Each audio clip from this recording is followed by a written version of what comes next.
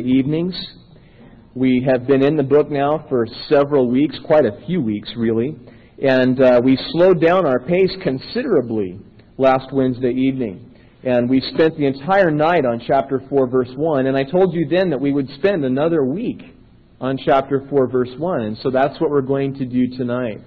We're talking about the rapture of the church. The book of Revelation, you'll remember chapter 1, verse 19, has a built-in outline. And there are three parts to that outline. The first is the things which you have seen, and John recorded those in chapter 1. The second, the things which are, regarding the church age, chapters 2 and 3. And then the things which shall be hereafter, chapter 4, verse 1 and forward, to the end of the book. And so we began that third and final section last week, and I believe that it is at this point in the book of Revelation that we would place the event known as the rapture of the church. Let's read that first verse. After these things I looked, and behold, a door standing open in heaven, and the first voice which I heard was like a trumpet speaking with me, saying, Come up here, and I will show you things which must take place after this. And just to read the first few words of verse 2, immediately I was in the Spirit. Now, for the benefit of those who may be unfamiliar with these terms, perhaps you haven't been with us before, even on a Wednesday evening, and so you haven't had the benefit of a running start. Let's just define a couple of the words that we are using. First of all, we're talking about a period of time known as the tribulation. Typically, when you hear a Christian talk about the tribulation, they're talking about a 7-year period, though it is the last half of that period that we refer to as the Great Tribulation. But there's lots of names in the Bible for the entire 7-year period, and typically we do refer to the whole period as the tribulation. The tribulation, as we're going to see, because even though we're going to talk tonight about the rapture, in order to understand some things about the rapture, we're going to focus on the nature of the tribulation. So, as we're going to see, the tribulation is a period of time in which God is dealing once again with the nation of Israel, as well as judging the world for its sin and for its rejection of Christ. So, the tribulation. Then we are talking also about the second coming. Now, the second coming of Christ is that event when Jesus will return to the earth. In fact, it is the event that will end the tribulation. And when He returns, He is going to set up His kingdom here on the earth. He's going to introduce the kingdom age. He'll rule from Jerusalem, and this earthly kingdom, the Scriptures say, will last for 1,000 years. And so we call that period of time the millennium because of its length, its duration. So the second coming of Christ, it ends the tribulation, Jesus coming back to establish His kingdom. But then there's this event that we talked about so much last week, and again we will tonight, and that is the rapture of the church. Now, the rapture of the church is a doctrine that not every Christian holds. Last week I pointed out that there are some Christians who do not believe in such an event. And I explained that I grew up in a church where that was the case. I grew up in a church where I was specifically told that Hal Lindsey and others like him were liars and that there was no rapture of the church, only a second coming to which to look forward to. And I believe they were wrong. I don't believe that Hal Lindsey is a liar when he says that this event will take place, and I too believe that this event will take place. There's several reasons, a couple of which we mentioned a week ago, that people say there's no such thing as the rapture. One of them is that the word rapture doesn't appear in the Bible. We pointed out that neither does the word Trinity. Yet clearly, most Christians, certainly we would say all true believers, would agree that the concept of the Trinity, that is the triunity of God, that one God exists in three persons, the Father, the Son, and the Holy Spirit, we would agree that that concept is taught in the Bible, though the word isn't used. And so, too, the concept of the rapture is taught. Now, whether or not you find the word rapture in your Bible all depends on what translation you're reading. If you're reading in the Latin Vulgate, you will find the word rapture in 1 Thessalonians chapter 4, verse 17. In your New King James Version, it says caught up. In the Latin Vulgate, it says raptured. And so it isn't true, in fact, that the word rapture doesn't appear in the Bible. But another thing that these individuals will say is that this is not a biblical doctrine, that it is in fact only a very recent development. They will claim that no one taught about this doctrine, about the rapture, until 1830. And they may allow for the concept no earlier than about 1812. Well, there's a number of things that could be said about that, and I won't spend a whole lot of time on it. Men like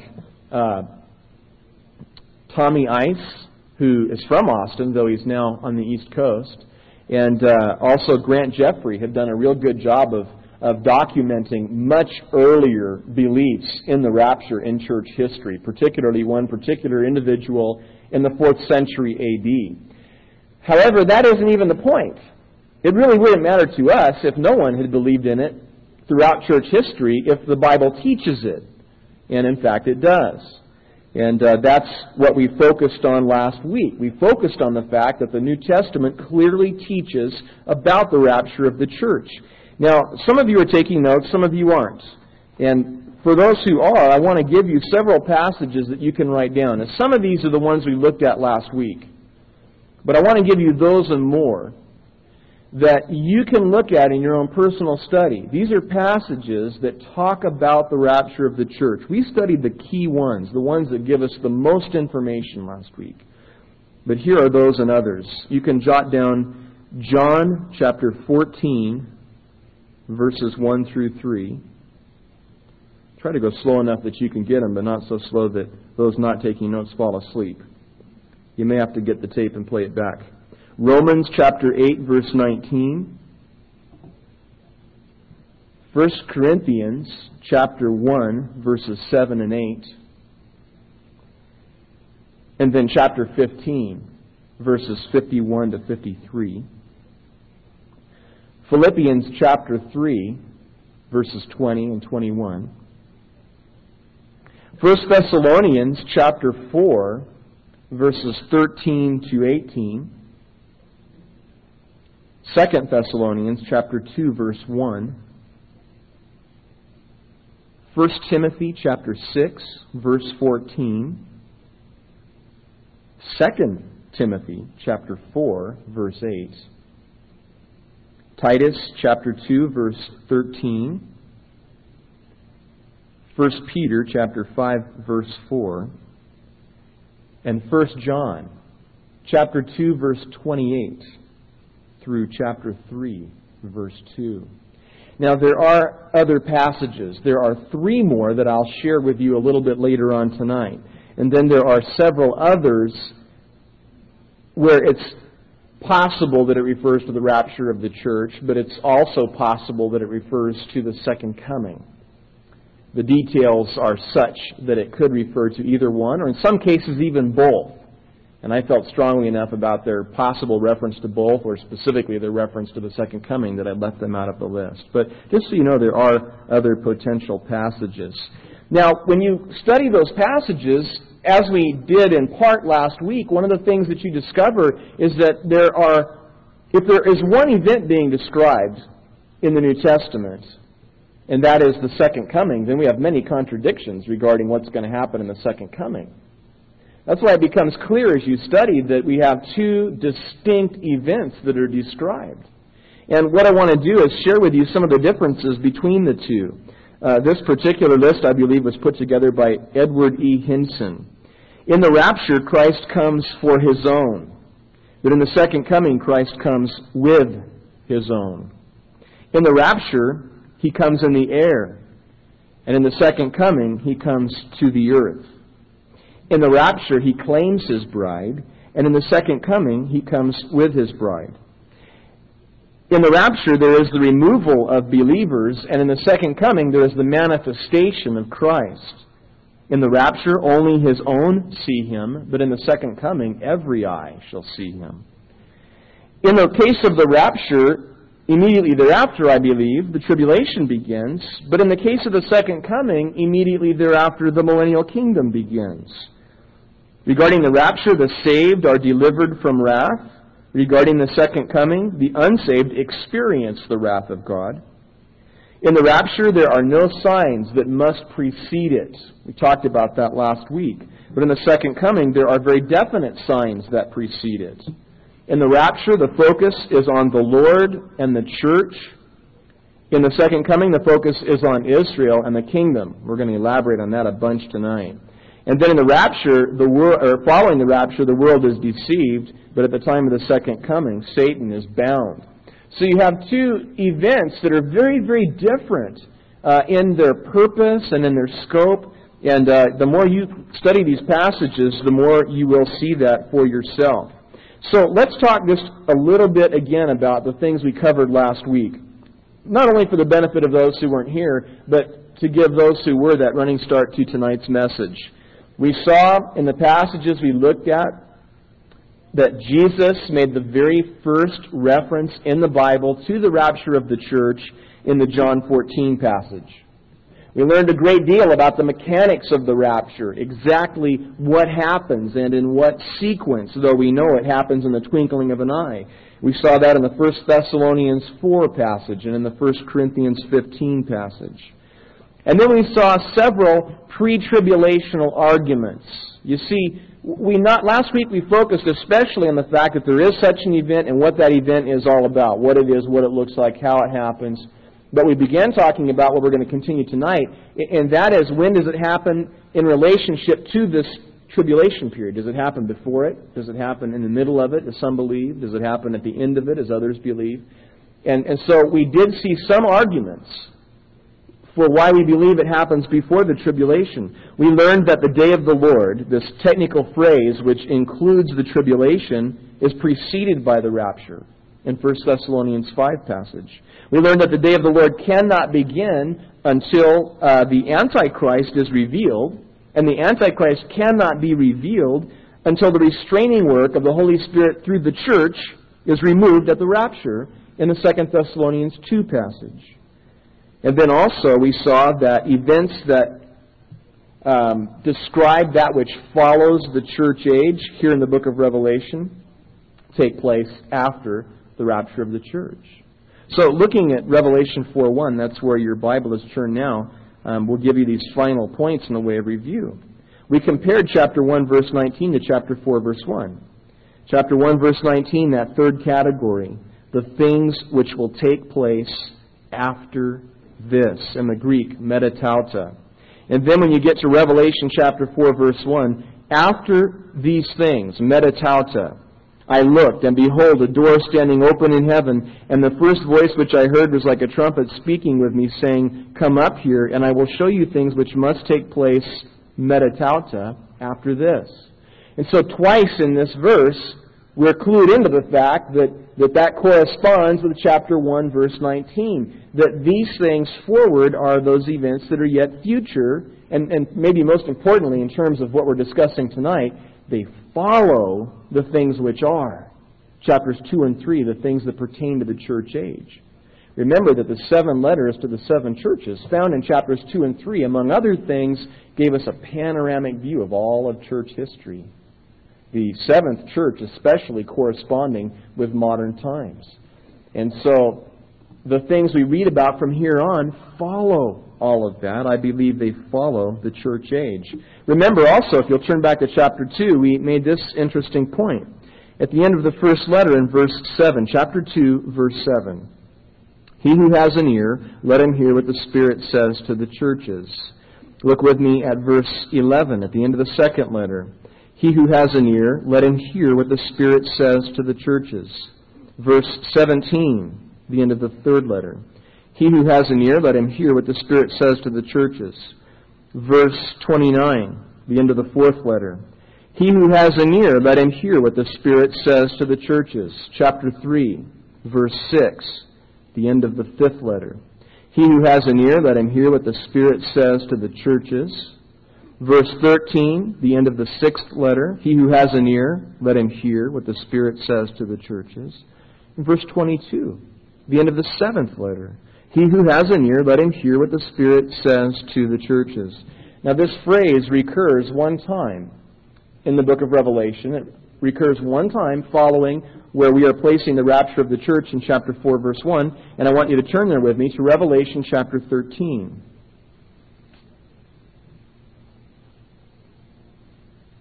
Revelation chapter 13, the 9th verse. If anyone has an ear, let him hear. Period. What's missing? Well, what the Spirit says to the churches, right? The church is conspicuous by its absence.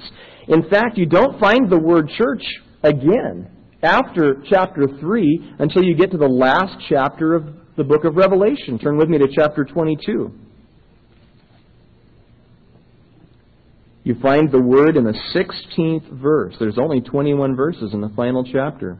In verse 16, I, Jesus, have sent my angel to testify to you these things in the churches. Now, in fact, as you continue with us in the study of Revelation, you will find that from chapter 4, verse 1 to chapter 19, verse 14, there is not one mention of the church on the earth. As you will see in chapters 4 and 5, and we'll kind of close on this note tonight, you see the church in heaven. But you do not find one mention to the church on the earth until the second coming of Christ. Revelation 19:14, where we are seen coming back with Him. So these are the things that we talked about last week. Now we want to pick up on that, and we want to continue by moving forward now. I said earlier that we want to focus on the nature of the tribulation itself. That'll go a long way toward helping us to understand where we would place the rapture. So let's go ahead and turn in our Bibles back to Daniel chapter 9. Like last week, you may or may not want to leave your finger in Revelation because it'll be a little while before we get back there. Daniel chapter 9. Now this passage and the couple that we'll look at following it are passages that we could spend the whole night on. We won't do that. We're going to have to, really focus in on some very specific things that are pertinent to our discussion tonight. So, Daniel chapter 9. This is one of the greatest chapters in the Bible. And it's a very important one, particularly the verses that we're going to look at now, verses 24 through 27. Let's begin by reading verse 24. 70 weeks are determined for your people and for your holy city, to finish the transgression, to make an end of sins, to make reconciliation for iniquity, to bring in everlasting righteousness, to seal up vision and prophecy, and to anoint the most holy.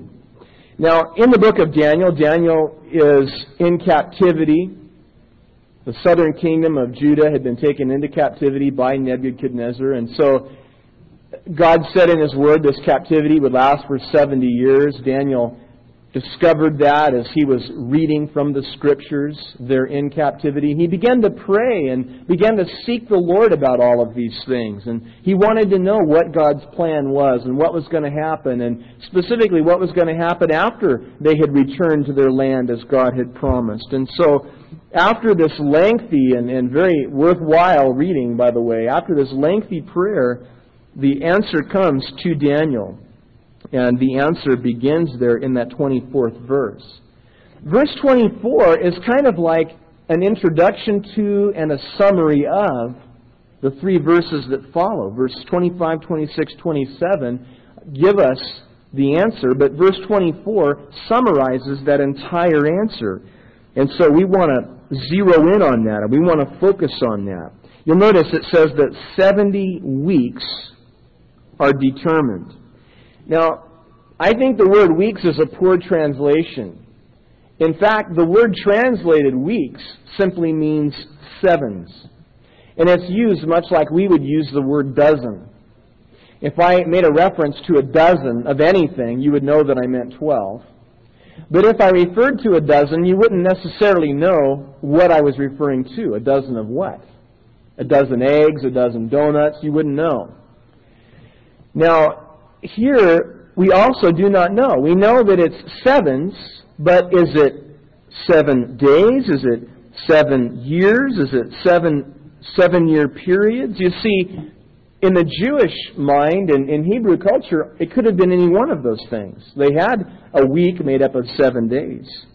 But they also had 7 years, where they would work the land for 6 years, and then the 7th year they would give it a rest. So they not only had 1 day in 7 that was set aside as a day of rest, they had 1 year in 7, the sabbatical year.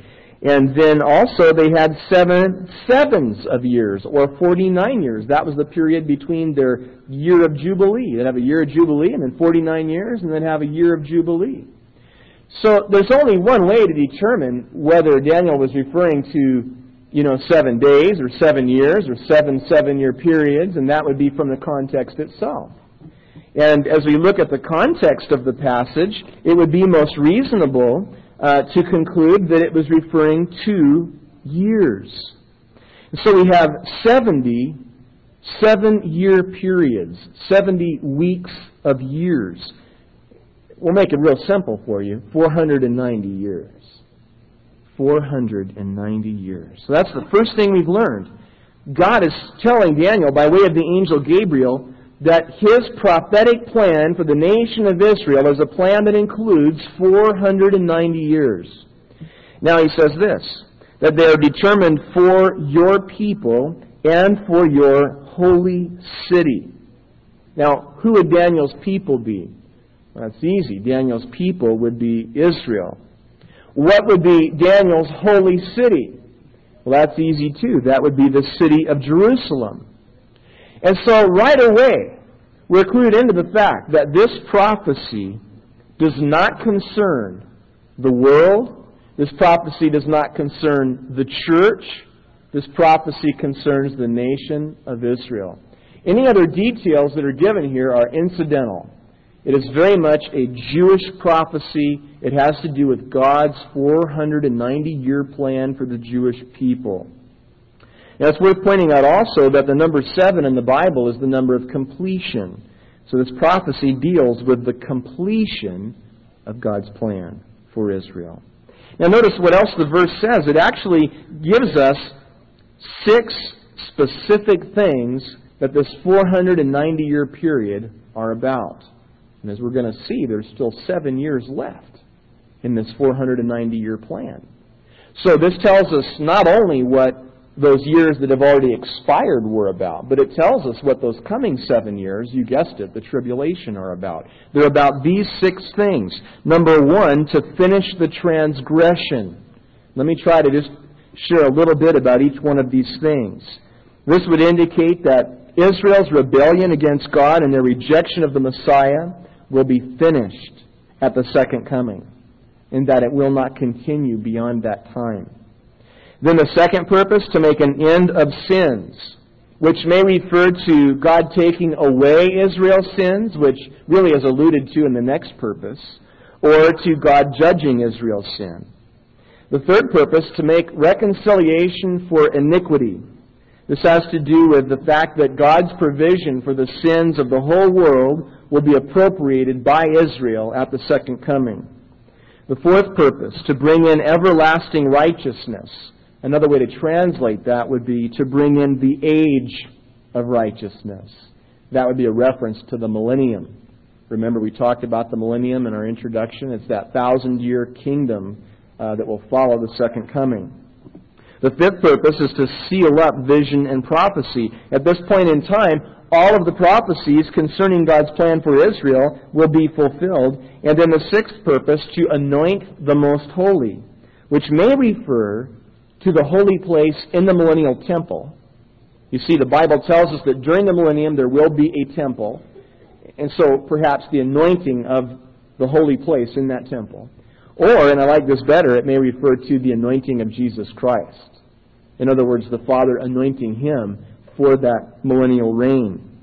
And so, again, so that you don't miss it, those 6 things that the 490 years are about, that the tribulation, which has yet to take place, is about, has everything to do with the nation of Israel, and absolutely nothing to do with you, or with me, or with the church.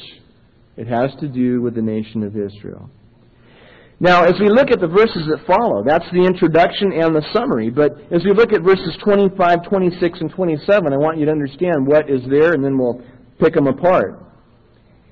In verse 25, we have the first 69 7-year periods. Remember, there are 70 7-year periods. And in verse 25, we get the first 69 of them. In other words, 483 of the 490 years. All but 7 of the years of God's plan for Israel. Then in verse 27, I'm jumping a verse. In verse 27, we get information about that last 7-year period. Years 484 through 490. The last 7-year period. In verse 26, the verse in the middle, we get events that take place between the first 69 sevens, or the first 483 years, and the last 7 years. And so let's look at verse 25. Know therefore and understand that from the going forth of the command to restore and build Jerusalem until Messiah the Prince, there shall be 7 weeks and 62 weeks. The street shall be built again, and the wall, even in troublesome times. Now, what would be important to us would be to discover when such a command was given, because that would be the time when God's stopwatch, which is prepared to tick off 490 years, that would be the time when it began ticking for the first 483 of those 490 years. There were 4 decrees along these lines, beginning with Cyrus in 538 BC. 4 decrees, that is, that dealt with the city of Jerusalem. But only the 4th and final of those decrees, which was executed by Artaxerxes on March 5th, 444 BC, was in regard to the rebuilding of the walls of Jerusalem. So we can say then that on March 5th, 444 BC, God punched the button on his stopwatch. And this 483-year period began. Now, I want you to notice in this 25th verse that there is something else interesting that happens here.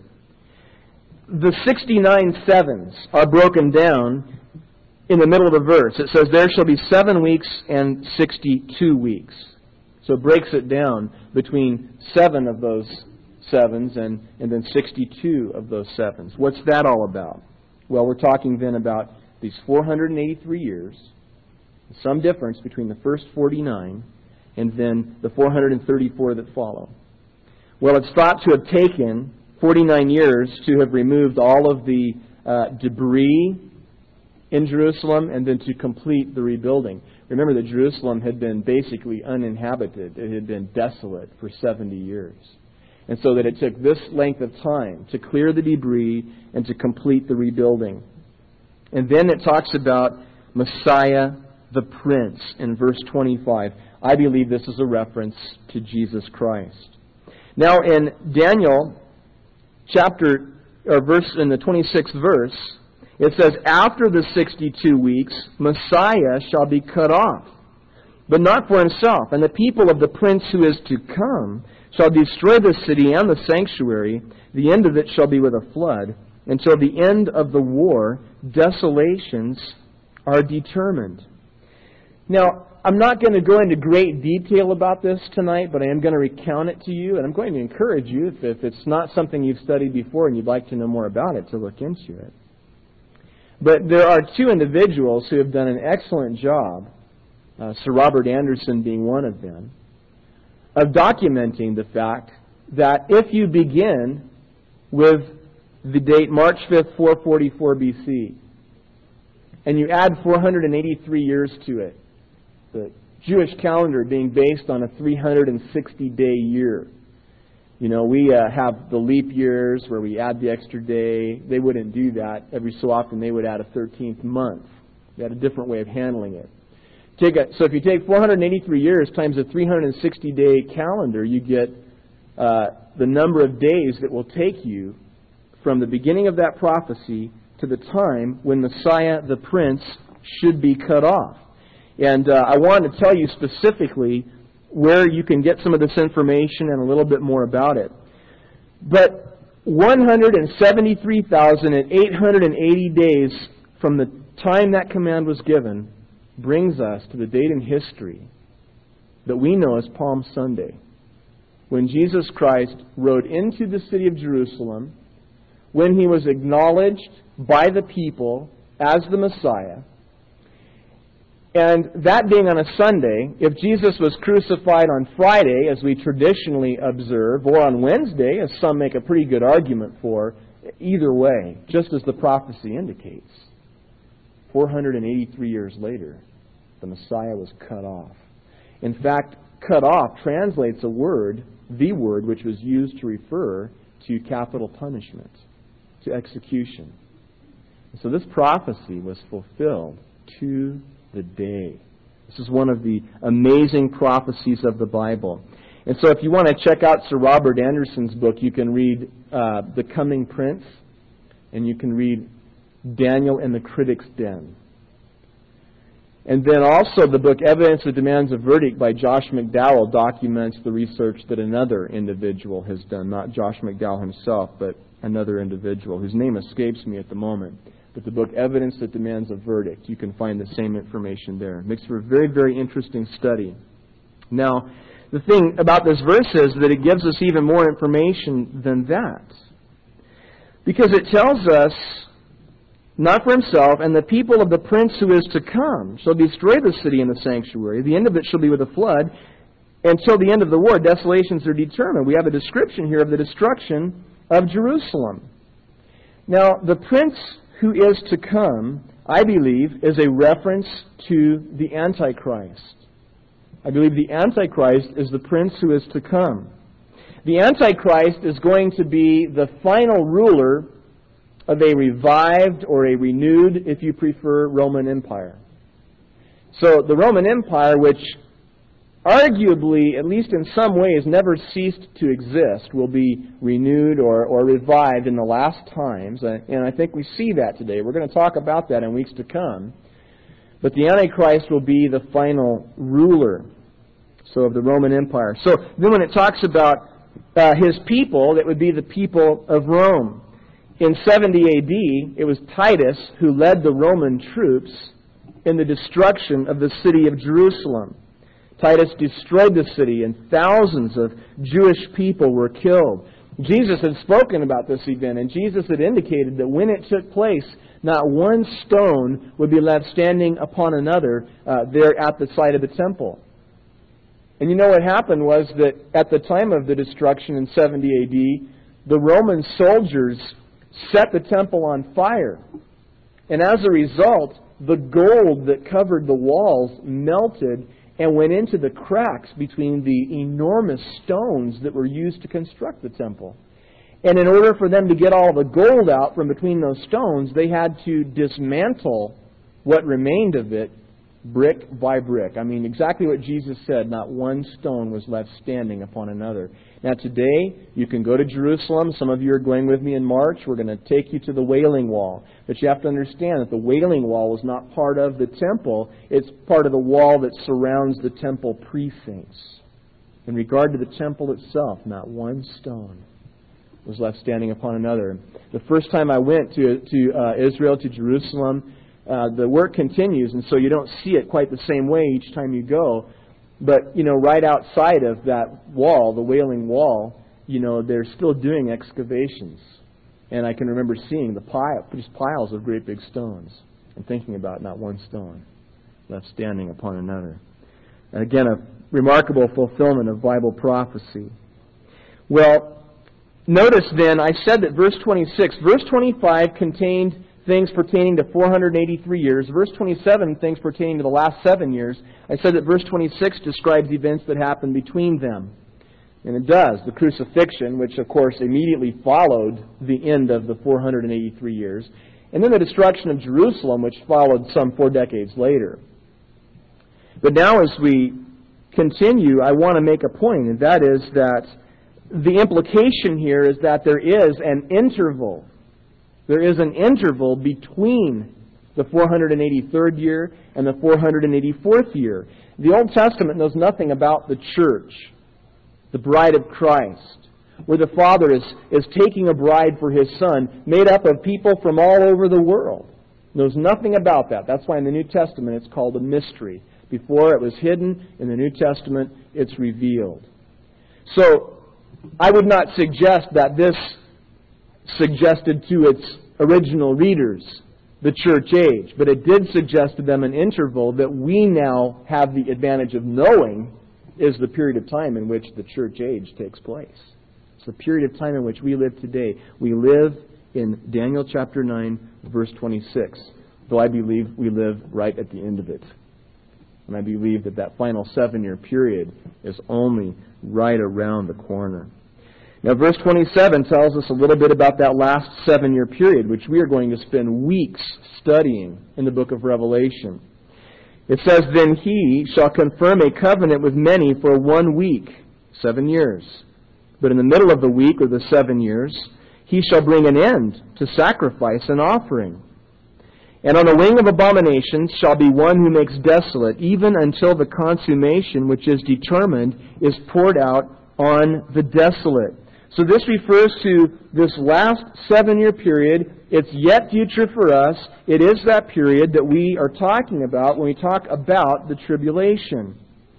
I believe that it begins after and not with the rapture of the church. In other words, the rapture of the church is not the event that begins the 7 years. We often make the mistake of thinking that. In fact, it is the Antichrist, according to this verse, signing, I'll talk about that in a minute, but signing a 7-year covenant with the nation of Israel. That's the event that begins the 7 years. How much time will elapse between the rapture of the church and the signing of that covenant? I don't know. I personally don't believe it's going to be a whole lot of time. I think it'll be a relatively short period of time, but we don't know exactly how long it will be. The rapture will be the climax, however, of the church age. The tribulation, as we saw in our introduction, ends with the second coming of Christ, which is really only alluded to in this verse. Now, who is the covenant maker? I've already answered that question, but the way to determine who is the person that makes this covenant with Israel is to determine who is the antecedent of the word he. Verse 27 says, "Then he shall confirm a covenant." The antecedent of he in verse 27 is the prince who is to come in verse 26, who we've identified already as the Antichrist. So apparently the 7-year agreement will be a peace covenant. Now, some interesting observations about this verse before we move on. First of all, this verse requires that Israel be in her land. If Israel does not exist as a nation, and if she does not have possession of her land, these things can't happen. For 19 centuries, Israel did not have possession of her land. Never before, in this manner, had a nation been reborn from the past.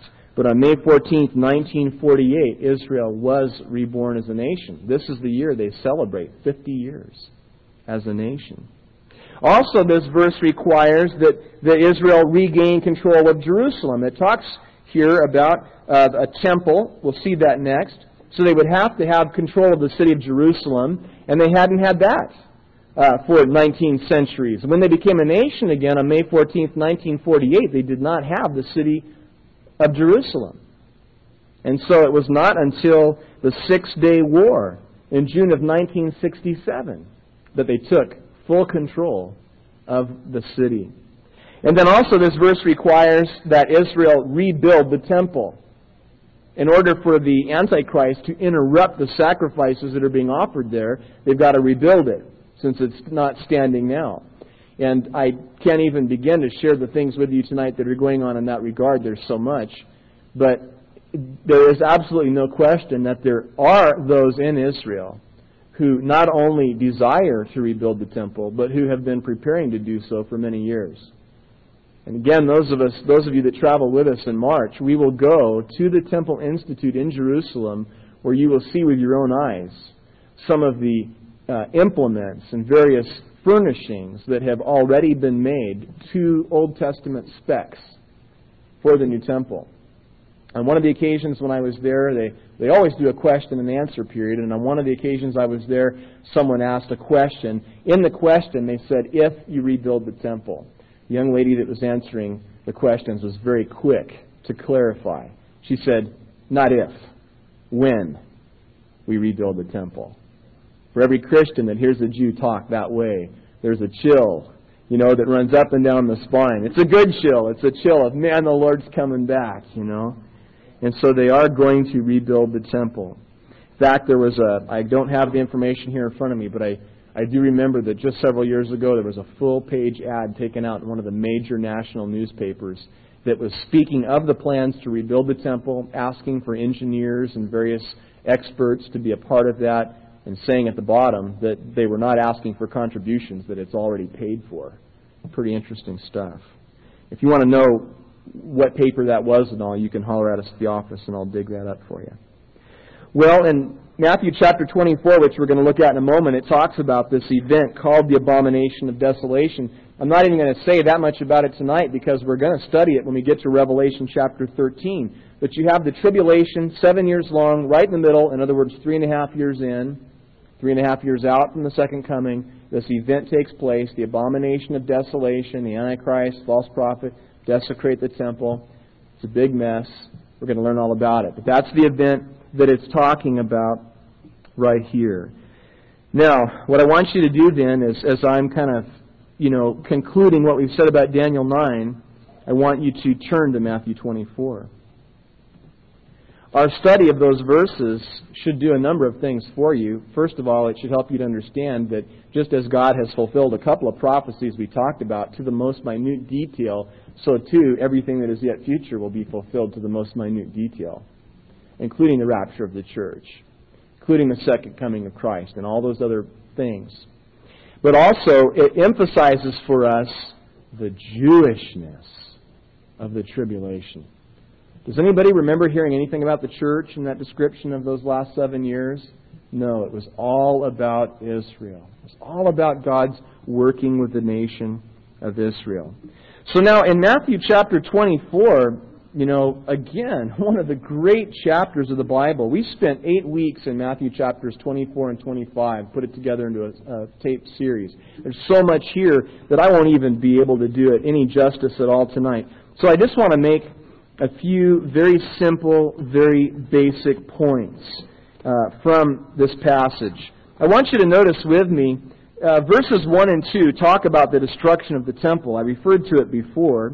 But in verse 3 it says, "Now as Jesus sat on the Mount of Olives, the disciples came to him privately, saying, 'Tell us, when will these things be, and what will be the sign of your coming, and of the end of the age?'" So the disciples asked 3 questions, the first of which is not answered by Matthew. In other words, Matthew doesn't record Jesus' answer, Luke does. But Matthew does record the answers to questions 2 and 3. But let's try to understand the questions. The first question they asked was, "Tell us, when will these things be?" What things? The destruction of the temple, spoken about in verse 2. And then the second question is, "And what will be the sign of your coming?" Well, they don't understand the rapture of the church. In fact, it's, something that we saw Jesus doesn't reveal until that night that he's arrested. And so they're talking not about the rapture, but they're talking about the second coming of Christ. And then the third question is, what will be and of the end of the age. So what will be the sign of the end of the age? When they're talking about the end of the age, they're not talking about the end of the church age. They don't even understand the church. They're talking about when will this age give way to the next. What they're thinking of as the next age is Jesus setting up his kingdom. Lots of verses that we could give, and it would only take a moment's reflection if you're familiar with the New Testament to realize that Jesus was always having to deal with the fact that the disciples fully expected him to set up his kingdom right then and there. And in fact, that was something that was going to be yet future. So the point is this, that these questions are very, very Jewish. These are not church questions. These are not Christian questions. They're Jewish questions. They have everything to do with the nation of Israel, nothing at all to do with the church. And Jesus' answers are very much Jewish answers. They have to do not with the church, but with the Jewish people. And we as Christians learn a great deal from this because there are all these signs about the second coming and about the end of the age. And if we believe in a pre-tribulation rapture, we know that the rapture is 7 years closer than the second coming is.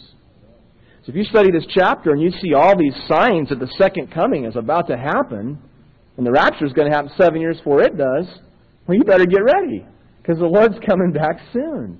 And so I'm not saying there's no benefit to us, but I'm trying to emphasize again the Jewishness of the chapter. Let me draw your attention to a couple things that ought to make that really, really apparent.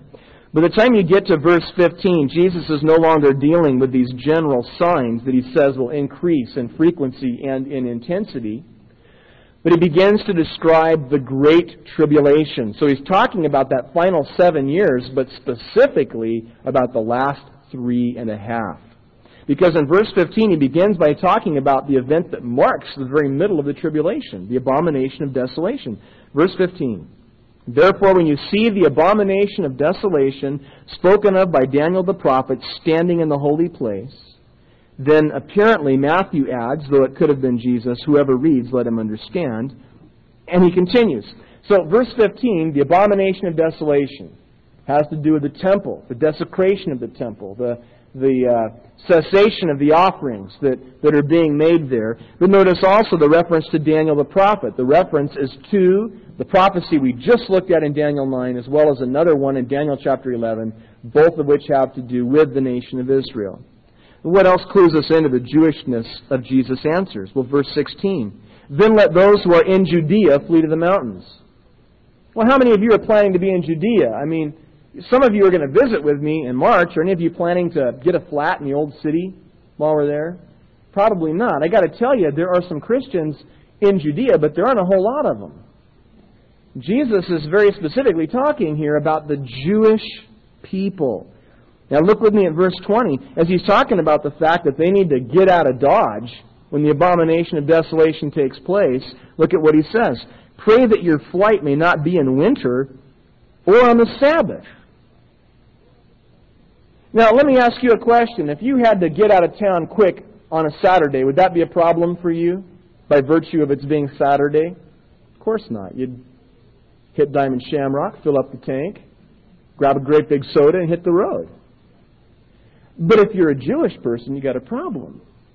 Because the Jewish people observing the Sabbath and following the Old Testament laws in regard to the Sabbath, they're not supposed to travel more than a mile from their home. It's going to be kind of hard to flee and to be a fugitive on a Saturday, on the Shabbat. So who is Jesus talking to when he says, pray that your flight is not on the Sabbath day? He's not talking to the church. He's not talking to Gentiles. He's talking to the Jewish people. Well, there is an objection that is sometimes made based on verse 22. You see the description of the tribulation continues to verse 28. You get the second coming beginning of verse 29. Verse 22, unless those days were shortened, no flesh would be saved. But for the elect's sake, those days will be shortened. And so some will say, see there, the elect, the church, they're in the tribulation. Not so. In fact, a study of all of the Bible will show that the word elect doesn't always refer to Christians. In fact, the word elect refers to believers of that program with which God has been dealing. During the Jewish age, the elect are Jews. During the church age, the elect are Christians. Which age is Jesus talking about here? Well, he's talking about that 7 years that's part of that 490-year program for who? For you? For me? No. For the Jewish people. He's talking about a Jewish age. To whom does the elect refer? It refers to Jews. So what I'm hoping that Daniel 9 and Matthew 24 have done for you is to help you to understand the tribulation is about God once again dealing with the nation of Israel. He started his watch 444 BC. He stopped his watch the day that Jesus was presented as the Messiah, and that watch has remained stopped. Israel is God's timepiece. Shortly after the rapture of the church, when the Antichrist is revealed, due to the removal of the Holy Spirit's restraining work through the church in the rapture, the Antichrist will sign the 7-year covenant with the nation of Israel. Thus will begin years 484 through 490, bringing to a completion God's plan for the nation of Israel. So that's what it's about. It's about His plan for them, for the Jewish people, for God's chosen people. Now, there are several things that we want to talk about before we wrap up. You can see why we had to spend 2 weeks on this. I'll be lucky to get part 2 done in 6 or 7 minutes when I'm supposed to. Part 3. We could do a part 3, but we better go ahead and try to wrap it up. I want you to consider several things in closing. I want you to consider this first. Sometimes people say, Christians experience tribulation. So why would you suppose that God would spare the church from this time of tribulation? Well, it's true, Jesus said, in the world you have tribulation, but be of good cheer, for I've overcome the world. What you have to understand is there is a big difference between tribulation and the tribulation. Tribulation is a general word that refers to difficulty and hardship. The tribulation is a technical term that refers to a very specific period of time, which we've just learned a great deal about. And so there are two very distinct things in the Bible that are referred to with that word. Now, I think that sometimes people who make that point make another point. And I want to be gentle in saying this, but I think it needs to be said. I've heard it too many times.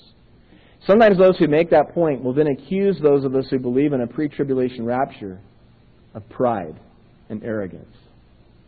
They will characterize our belief that while so many died martyrs' deaths, they'll talk about Fox's Book of Martyrs, or even all those who've given their lives for Christ during the 20th century. Some say more than all the previous centuries combined, that it shows a great deal of arrogance on our part to think that God would spare us from the tribulation. I need to tell you something. I believe in a pre-tribulation rapture, and it doesn't make me feel proud at all. It makes me feel extremely humbled that God would spare me from that time. And here's where I want to be gentle. What I have observed is a great deal of arrogance and pride in those who boast of their readiness and their willingness to endure the tribulation for Christ. I'm going to do it, You guys are wimps, and you're proud thinking God's going to take you out. But we're the real church. We're the tough ones. We're the ones that are ready to do this. Hey, man, check your heart. Make sure that there isn't arrogance and pride in your heart as you propose such a thing. Now, also, I am not saying that these things teach a pre-tribulation rapture. Okay? Everybody caught that. What I'm about to say. I'm not saying that what I'm about to say teaches a pre-tribulation rapture. In fact, I'm pretty strict about this definition of something in the Bible. We refer to it as a type. We see something in the Old Testament, it reminds us of something in the New Testament. We say, well, this is a type of that. Technically, it's not a type unless the New Testament says so. Unless the New Testament says that is a type of this, then it's not. So, these things are not called types in the New Testament. Jesus did say that the last days would be like the days of Noah, though He explained what He meant by that. He explained that what He meant was that just as nobody believed the flood was going to come, nobody's going to believe that the second coming is going to come. But here's what I want to say then about that time. As we think about the flood, and we think about the ark, and we think about Noah and his immediate family, and we think about those who died, and as we think about the man Enoch. In the Bible, we learned that Enoch never died, that he was taken up from the earth, that he was translated, if you will, to use New Testament terminology. And in fact, as you study the chronology, you find out that that didn't happen so long before the flood. So when you look at the flood, you see three categories of people. You see those who perished in the flood. You see those like Noah and his family who were preserved in the flood. And you see those who were removed before the flood began. It's interesting. It doesn't teach a pre-trib rapture, but it sure is interesting, especially when you take it into account with all the other things that we've talked about. And then there's Abraham and Lot. In the book of Genesis, God revealed to Abraham that He was going to destroy Sodom and Gomorrah, and Abraham asked a very interesting question. He talked about the fact that it wouldn't be consistent with the character of God if God were to allow the righteous to perish with the wicked. Because this was specifically coming from God. This was not just, some general type of a calamity. This was coming from God, as the things will be in the tribulation. And so Abraham said, God, that's just not consistent with who you are. Based on everything I know about you, based on everything you've revealed about yourself, that just doesn't add up. And he asks the question, shall not the judge of all the earth do right or do justly? And God doesn't correct Abraham. God doesn't say that Abraham was wrong. In fact, Abraham and God strike a deal that if there's X number of righteous people there, He'll spare the whole city. Well, there weren't. And He didn't spare the city, but He did still spare Lot and a couple members of his family. So am I saying that teaches a pre-tribulation rapture? No. It's just interesting, especially when you add it up with all that other stuff. Then there's the whole point about the rapture of the church being the blessed hope. Now, I don't remember who it was. Was it John Walvoord or somebody else that pointed out that, basically being around when the mountains are sinking into the sea and when mountains are coming up out of nowhere and when 120-pound hailstones are falling on people and when death takes a holiday and when demons are stinging people and, when Christians can't buy or sell because they won't take the mark and so they're going to have their heads chopped off and, even if they manage to hide somewhere, they'd be starving to death and eating out of trash cans, and that really is a blessed hope, isn't it? Doesn't that bless your heart tonight? Give me a break, man. That's not a blessed hope. That's a bummer. So it doesn't make sense. And the Scriptures tell me, as one of you reminded me last week, that the church is the bride of Christ. Now, I don't know how you guys treat your bride, but I know that I treat Andrea a little bit differently than what the Bible talks about during the tribulation period. If the way you treat your wife is what we read about in the tribulation, be sure to be here Sunday morning, will you? Because Colossians 3:19, where are we? We're in 3:19. But you know. So, we're the bride of Christ, man. He's got great plans for us. In fact, during those 7 years, He's not planning on us down here bummed out. He's planning on us being in heaven, getting hitched. It's going to be the marriage supper of the Lamb. It's like Terry Clark said Sunday night, we're going to eat for 7 years. I can't wait. You've eaten until you can't stand up before, but 7 years? You've eaten until you couldn't roll over in bed. But 7 years. And so God's got these great things in mind. We're going to receive rewards and have this great feast, and it's going to be a wonderful time for us in heaven. We'll be looking at it in coming Wednesday evenings. Finally, I just want to make this point. You can turn back to Revelation now if you would. Revelation chapter 4. We'll close with this.